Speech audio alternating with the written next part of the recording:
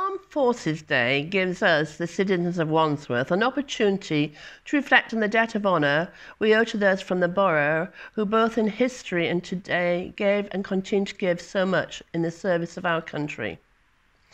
In both World Wars, many brave men and women from Wandsworth fought for their country.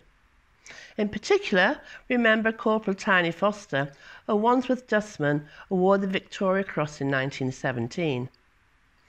Today, a growing number of service personnel live in the borough, and as a council we are proud of the assistance we give them in housing, education and the seeking of employment when they leave the forces. We are immensely proud of the reserve units based in the borough, including the Royal Marine Reserves, London, based in Southfields, with whom we have developed a very close relationship. Indeed, they rowed me up the Thames in a competition last year, which we won thanks to their sterling efforts.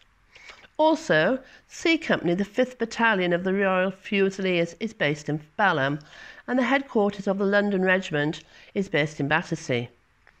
All are fighting units with strong traditions, but more recently they have excelled themselves in providing mobilised support to the NHS in its ongoing fight against COVID-19. Equally, we are proud of our connections with the 10 Army Air and Sea Cadet units in the borough. Traditionally, the Mayor visits each of these units every year, and indeed I have. Last year we celebrated Armed Forces Day with an input from the Royal Marine Reserves and Sea Cadets in Battersea Park.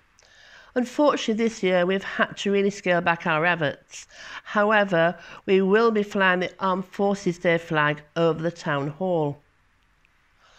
It does not mean that we hold the armed forces in any less esteem.